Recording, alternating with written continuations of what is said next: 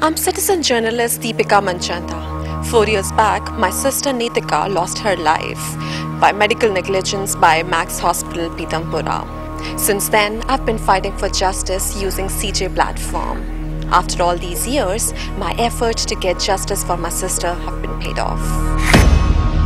On 3rd May 2009, my sister Deepika got admitted to Max Hospital Pitampura for delivery.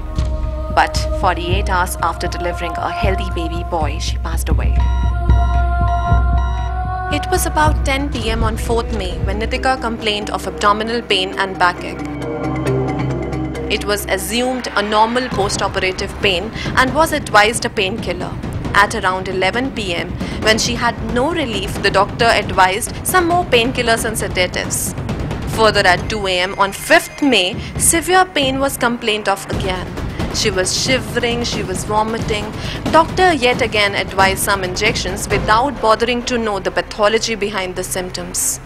At 6:30 a.m., the patient's condition further deteriorated. At around 7:30, the patient's blood pressure was recorded as 80/40.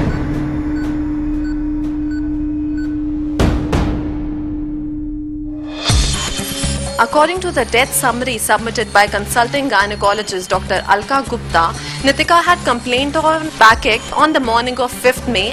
As a matter of fact, Deepika had been complaining of abdominal pain and backache since 10 p.m. on May 4th. The nurse's notes clearly unveiled this false claim of the hospital.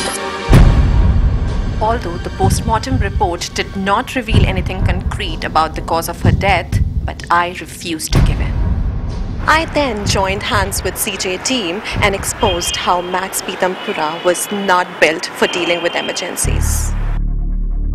It just had 2 elevators with a minimum waiting time of at least 5 to 6 minutes, because of which it had taken them 45 minutes to shift my sister to intensive care unit, which were very crucial for her life. Not only this, along with the CJ team, I also questioned hospital authorities regarding the death of my sister Deepika Manchanda, which happened here on 5th of May. If you would Since then, I've been fighting a legal battle to bring guilty to book. After many sleepless nights, multiple RTI applications and several visits to Delhi Medical Council and Medical Council of India, I finally had success. Medical Council of India has ruled in our favor and found Max Pitampura guilty. The order states that the attending doctor's name to be struck off from Indian Medical Register and from Register of State Medical Council for a period of 3 years. Not only this, it has also ordered the state government authorities to take necessary action on the said hospital management for not having adequate infrastructure facilities necessary for appropriate care during post-operative period. I hope this punishment acts as deterrent for all the negligent hospitals and practicing doctors in India. The fight has not been an easy one.